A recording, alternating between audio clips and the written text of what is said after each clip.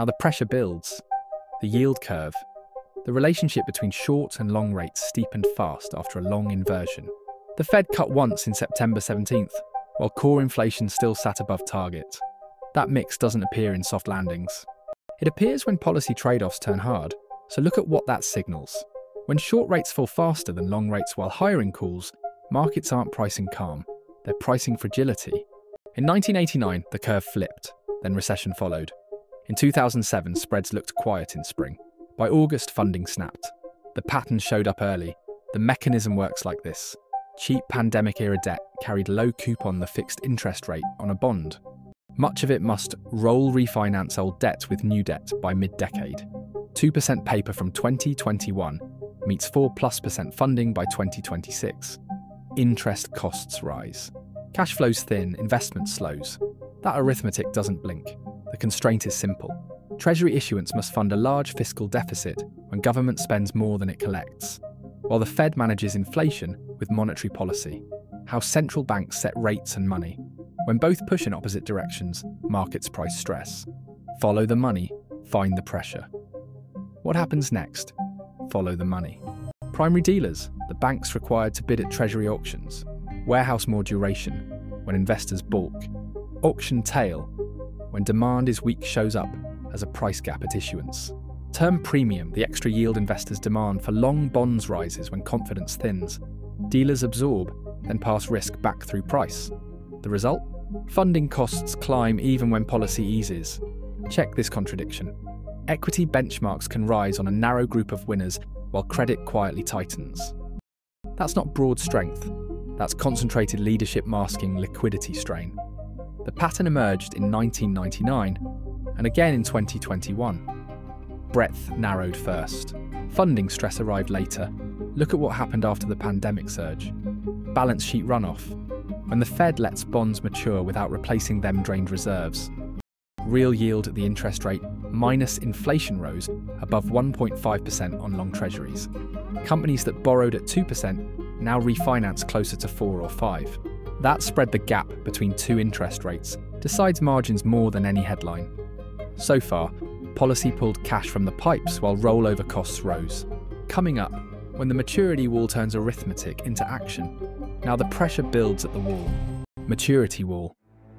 When lots of debt comes due at once, peaks into 2026 and 2027 for both corporates and the sovereign. The Treasury's interest bill approached $1 trillion on a run rate basis. That sum now rivals or exceeds defence outlays in several projections. Scale matters here. The mechanism works like this. Interest costs crowd out other spending. The longer the extra term premium lingers, the larger the crowding. Private borrowers face the same math. Investment plans get delayed. Hiring slows. Inventories stick. Then losses get recognised. That's when things shift. Watch the timing. In prior cycles, the labour data revised before the recession call. In 2001, payrolls looked stable in spring. Revisions later erased the comfort. In 2020, the shock was faster, but the pattern still held. Institutions felt the turn first, headlines later. The signal appeared early. Warning sign 1 in 60 seconds. Long bond term, premium staying elevated into refunding season. The numbers proved the system tilt. The federal deficit ran near $1.8 trillion on recent prints. Net issuance packed the front of each quarter. Foreign exchange reserves dollars and other currencies held by central banks rotated. Some sovereign wealth funds, government investment pools, rebalanced from long treasuries to bills. They sought flexibility, not yield. The math shows the incentive. Notice the gap. Bills trade close to policy rate. Long bonds trade with term premium added. If investors demand more pay for time, the Treasury either shortens the mix, paying more often, or pays more per year to go long. Neither is free. Follow the money, find the pressure. So far, issuance stayed heavy, while preferred demand slid to bills. Coming up, which players matter most when stress rises? Follow the money to the core players. The Federal Reserve sets the short anchor. The US Treasury sets the calendar and the mix. Primary dealers connect both to markets. The European Central Bank calibrates spillovers. The People's Bank of China controls domestic liquidity and affects global dollar demand. Japan's Ministry of Finance intervenes when yen swings too wide. These desks don't tweet. They move size. The constraint is visible in the plumbing. Treasury plans refunding 4 times a year. When tails widen, the desk adjusts sizes by tenor. When bills swell too large, rollover risk grows. When long issuance grows, term premium can lift further before it falls. That loop can feed on itself. Check the timing on policy. If inflation cools but stays above 2, the Fed cuts slowly. Cuts reduce front-end yields. If long yields fall slower because of supply and term premium, the curve steepens bearishly at first, then bull steepens. In both cases, steepening after inversion has preceded contractions more often than not since the 1970s. What changed? History shows a pattern around election cycles and policy pivots. In 1974, energy shock plus fiscal constraint produced stagflation. In 2008, housing leverage met a funding squeeze. Today's setup is different, but rhymes. Large public deficits, large refinancing needs, rising defence demand, and a global investment boom in energy transition and computing. Each fights for capital. Prices decide who gets starved. Now the pressure builds in geopolitics. Trade taxes lift input prices. Supply chains split. Friends-only lanes replace global lanes. That creates parallel systems. It also creates duplication. Duplication costs money before it pays off. Spread the lens beyond the US, and the picture is the same. Europe faces energy investment gaps. China faces property deleveraging. Japan manages yield curve control. Global savings meet global needs at higher clearing prices. The result? Real yields stay firm even as growth slows. That's the dangerous mix. It tightens financial conditions without a headline hike. So far, historical parallels linked steepening curves to slowdowns. Coming up, the countdown that decides 2027 versus 2028. Watch what happens next. 3 forces collide into the window. First, the refinancing wave into 2026 and 2027. Second, the fiscal path and interest carry into 2027 budgets. Third, the global capex race in chips, grids, and defence. None yield quietly. Follow the money, find the pressure. The mechanism is simple. If refunding comes soft, long yields jump. If CPI runs sticky, the Fed cannot cut fast. If private credit losses rise, banks tighten further. The crossover point lands when public and private borrowers both reach for the same dollars at once. That's when small cracks, big breaks. The pattern showed up early in the microdata. Freight costs eased, then stalled. Delinquencies in certain consumer and small business buckets rose off the floor. Commercial real estate refinancing struggled where rates reset sharply. None alone cause a recession. Together they tip marginal decisions. Margins rule at the edge. That's the setup. But what triggers the break? Check this contradiction. Markets price soft landing, while term premium stays stubborn. If landing is soft, term premium should retreat on confidence. If premium refuses, it signals structural supply, not panic. That means pressure persists under the surface. The math doesn't lie. Now the calendar matters. 3 dates decide the next move. January 31st, 2026, for the Treasury's winter refunding announcement. February 13th, 2026 for CPI. March 18th, 2026 for the Fed's policy decision. Those prints steer issuance mix, inflation path, and policy speed. Together they set the slope. If the January refunding tilts longer and tails widen, the yield spike won't be the last. If February CPI sits above 3, the next cut slows. If March brings slower growth signals and wobbly auctions, banks tighten more. This is where it gets critical. So far, the countdown put issuance, inflation, and policy on one track. Coming up, the player's playbook when stress flips to action. Follow the money into playbooks. Treasury can lean into bills to ease long supply. That lowers term premium but raises rollover risk.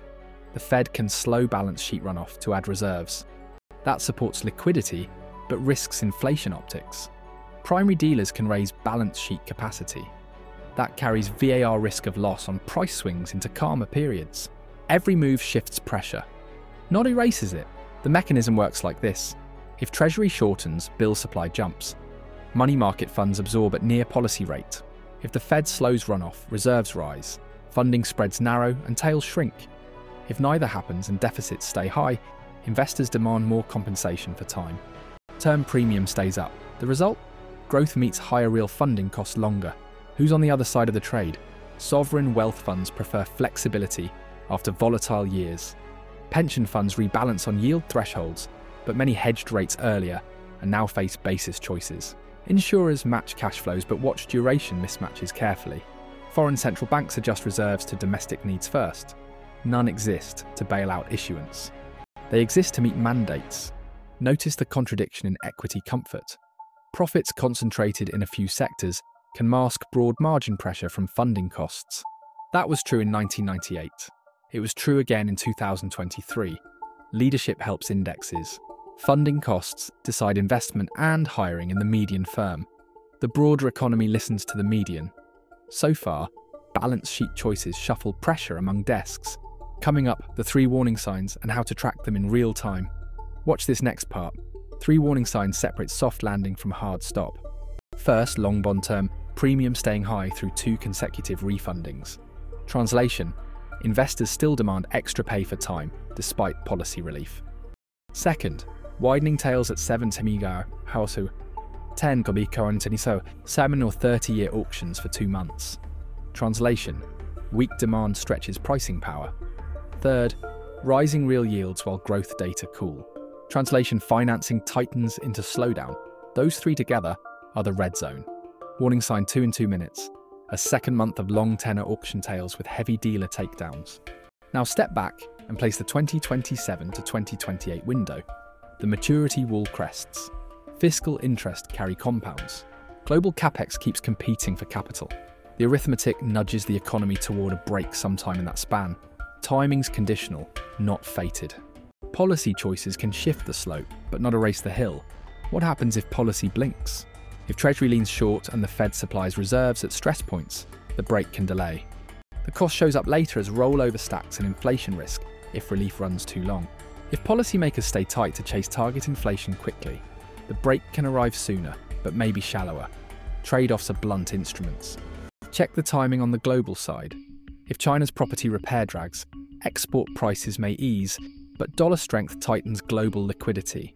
If Europe accelerates energy investment with fiscal support, crowding raises rates regionally and spills over. If Japan adjusts yield curve control again, global term premium can lift. International desks add noise and pressure. So far, cross-border dynamics raise the floor under long yields. Coming up, the mid-script payoff and the cliffhanger that frames the window. Watch what happens next. If the January 31st refunding lifts long issuance while CPI on February 13th prints hot, the March 18th policy path tightens by inaction. If that sequence lands, the snap seen this quarter won't be the last. 3 dates, 1 story. January 31st, February 13th, March 18th.